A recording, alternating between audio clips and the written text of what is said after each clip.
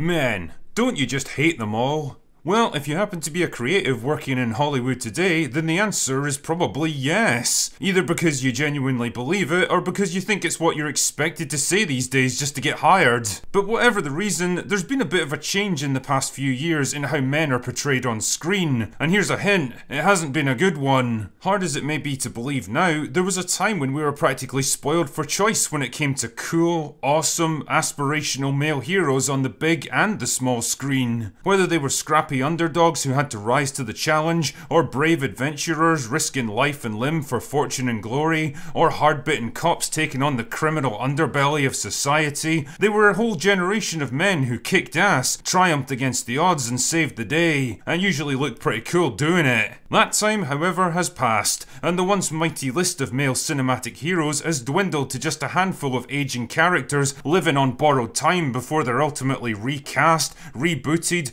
or remade for modern audiences. The traditional heroic male lead that was pretty much the bedrock foundation of cinema for almost 100 years is apparently no longer a viable commodity in entertainment today. They're too dated, too toxic, too dangerous to put into the limelight, and so they've been replaced with more acceptable alternatives. Don't believe me? Fuck it, go turn on your TV and watch basically any commercial break that comes up in the next hour or so. Tell me, how many dumb, hapless, incompetent husbands, fathers and boyfriends do you see constantly screwing up even the most simple household tasks and needing someone more diverse to bail them out? Go ahead, I'll wait. Now, this is a trend that I've noticed creeping into films and TV for quite some time now, and I think the problem comes in a number of different flavours, or tropes if you will. So let's take some time to look at each one in turn. And this is going to be a pretty big topic, so I'll probably have to make this video a two-parter to give each one the attention it deserves. And believe me, they're going to get plenty of my attention. Anyway, strap in dear viewer as I take you through the tropes of modern male characters. Trope number 1, the death of the stoic man. Pick out any random selection of mainstream movies that are more than 10 or 15 years old and give them a watch. Now pay particular attention to the men in those movies. Watch how they act, how they communicate with each other, the pace and tone and tempo of their conversations. Watch how they carry themselves, think about the subtle shifts of power and dominance as their scenes progress, the use of pauses and facial expressions and eye contact to clue the audience in on who's dictating the pace of the conversation. Do this and you'll probably begin to pick up on a few things, like the fact that men in older movies are generally able to convey a lot more by saying less. They're generally more reserved and project a kind of quiet confidence. They're less prone to big emotional outbursts or energetic displays of high-strung verbal diarrhea. They spend less time talking about themselves and how things make them feel, and more time grappling with whatever problem or issue is actually at hand. When they decide to show aggression, it's generally controlled and carefully measured and deployed at just the right moment for maximum impact. They're less likely to admit to personal weaknesses, insecurity and emotional fragility, or complain about physical discomfort and danger. In writing terms, this is what we refer to as stoicism. A stoic character is one that's generally reserved and emotionally distant, the kind of person who bears their troubles and discomforts without too much complaining. It's a character type most commonly associated with traditional ideas of masculine behaviour. Why? Because that's how men generally act around each other. Now take a look at men in mainstream movies today, and pay attention to the same aspects that you looked at before. I can pretty much guarantee you're going to notice a big difference between the two. The men in movies and TV shows now tend to come across as annoyingly talkative and expressive, reacting emotionally to what other people say and do, instead of coolly observing and keeping their own feelings in check. And this is important because here's a little secret for you boys and girls.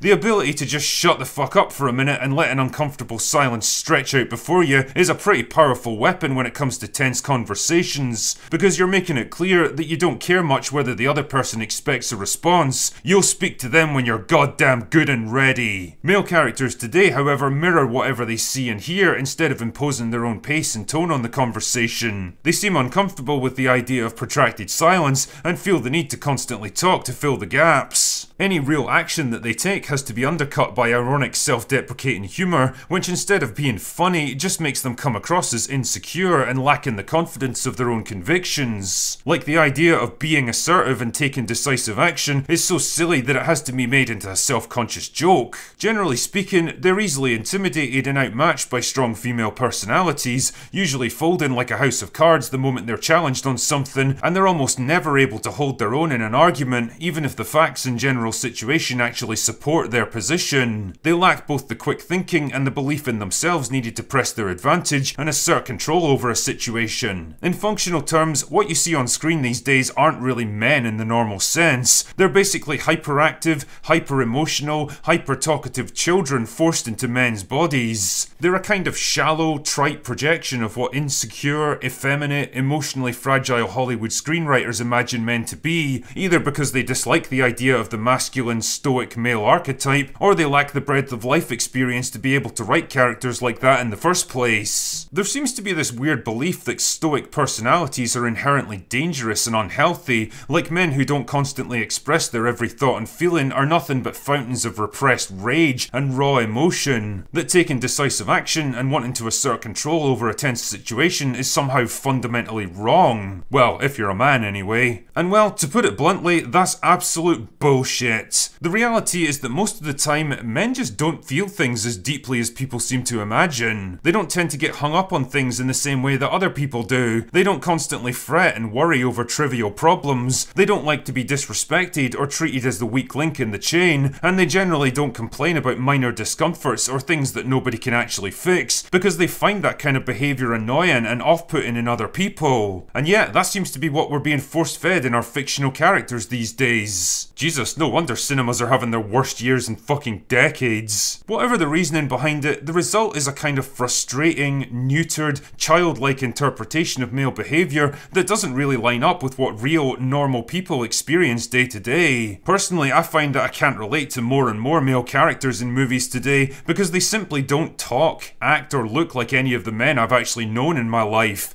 and they're definitely not something I'd want to aspire to. Trope number 2, the deconstructed hero. Remember all those awesome, heroic male characters that you liked when you were growing up? Well, forget about them because they were never actually heroes in the first place, and modern Hollywood is determined to prove it to you. And truly, what more quintessential example could I possibly give to start things off than Luke Skywalker, who went from one of the most iconic and beloved heroes in all of cinema to a sad, broken, miserable, and forlorn man, living alone on a windswept island and just running out the clock until he could eventually die. Truly, Rian Johnson understood exactly what he was doing with this one. He performed the most epic character assassination of all time, determined to kill not just the man, but his legacy along with him. Or how about Rocky Balboa, the ultimate underdog and symbol of scrappy, determined optimism? A man who fought his way to the top through sheer determination and willpower, taking down men bigger and stronger than himself through sheer refusal to give up. Then you get to something like Creed, where he's portrayed as a sad, lonely old man who's given up on life. A man who isn't even willing to go through life-saving cancer treatment because he just doesn't care about living anymore. Truly inspiring stuff. Or Jean-Luc Picard, the cultured, intelligent, clear-headed diplomat, capable leader and brave explorer from Star Trek The Next Generation. Once the epitome of the thinking man's hero, now reduced to a confused, frail old man who needs to be put firmly in his place by someone more diverse. Sheer fucking hubris. Yeah, that'll teach you to get ideas above your station, Jean-Luc. Or how about Superman, surely one of the most long-standing examples of the strong, square-jawed, patriotic male superhero? Well, not in the mind of Zack Snyder, who transformed him into a sullen, brooding, conflicted outsider who doesn't even know if he can or should help humanity in any way. Wow, you really nailed the character there, Zack. Well done, son. Or perhaps James Bond, surely the ultimate man's man. A tough, cold, ruthless man of action who can handle any threat and seduce any woman with ease. But oh no, we can't allow harmful stereotypes like that to persist in the current era of Hollywood. We have to make him sad and pouty and hung up on a woman who died like 4 movies ago, and when he tries to flirt with women now, it becomes a point of awkward comedy because gosh darn it, why on earth would they be attracted to a man like him? Yep, that's what I want to be laughing at James Bond. Just like all the others, he has to be carefully softened, broken down, his air of danger and sensuality and confidence slowly stripped away to make him less threatening, less assertive, less intelligent, and well,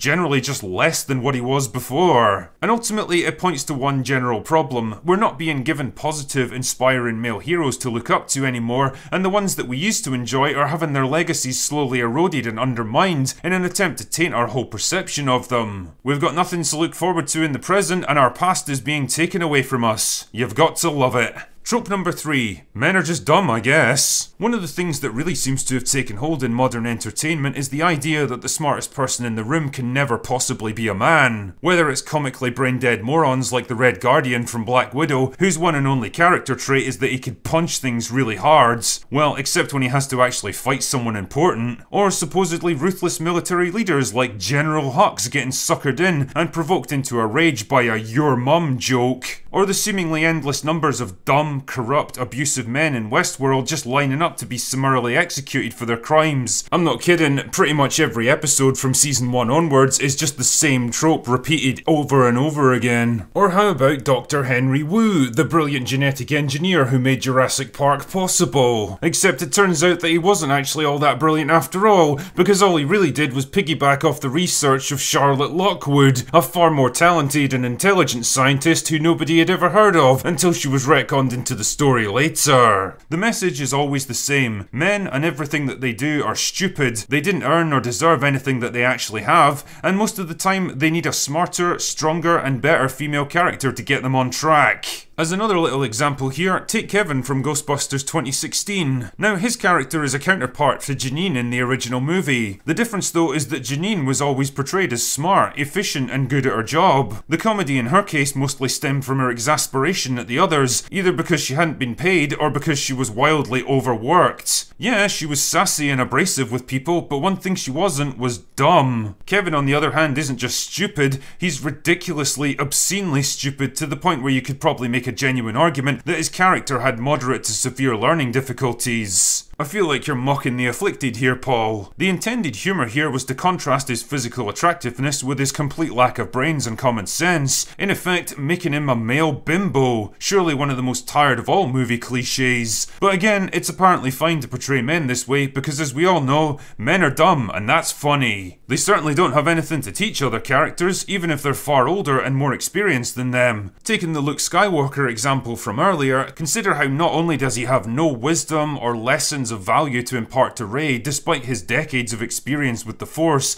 the dangers of the dark side and the possibility of redemption, but he actually learns things from her instead.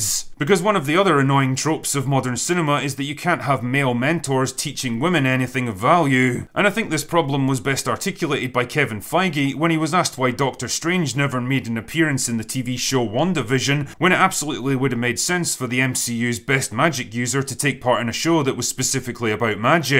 Quote, some people might say, oh, it would have been so cool to see Doctor Strange, but it would have taken away from Wanda. We didn't want the end of the show to be commoditized to go to the next movie. Here's the white guy, let me show you how power works. And that right there is the real reason why they didn't want him in the show, because they couldn't stand the idea of a male character teaching a woman anything of value, because it would violate the rules of modern writing, which have apparently decided that men are dumb, they don't know anything of value, and they have nothing to teach anyone. And trust me, once you realise that's the thinking behind so much of modern movie making, well, you're never going to be able to unsee it. Now, the thing is, I'm not saying for 1 second that every male character now has to be some domineering, super confident alpha male who eats raw meat and destroys everyone around him just by looking at them. That kind of crushing conformity would be just as tedious and artistically limiting as the strong female character trope that Emily Blunt recently spoke out about. And don't worry, I'm going to address that one in due course.